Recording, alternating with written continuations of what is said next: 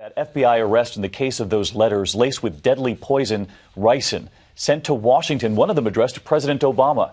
Tonight, a Mississippi man, Everett Dusky, is in custody after authorities had first zeroed in on someone else. So why the change, and how did these two men know each other? It is a twisted tale, and ABC's Rena Nyman is at the White House tonight. Karate teacher James Everett Dusky was arrested early this morning. Now the focus of the investigation into the RicinLaced letters sent to the president and a Mississippi senator. Have you ever handled ricin? Hold on a second. No, I wouldn't recognize ricin if I saw it. This week he opened up his home and business so investigators could search them. Everybody has something suspicious in their house. But no, there's nothing that's related to these letters. Dusky knew this man, Kevin Curtis, the Elvis impersonator the FBI had taken into custody early this week.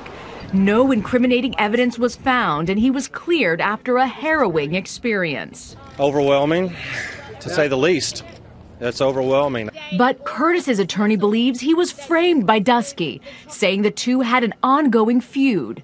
These types of cases aren't easy to crack. It took the FBI 7 years to solve the 2001 anthrax letters case and 17 years to catch the Unabomber.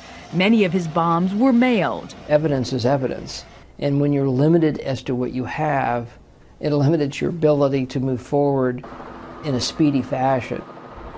A White House official says they will continue processing mail at a separate location away from the White House. As for Dusky, he appears in court on Monday, charged with processing, developing, and stockpiling a biological toxin.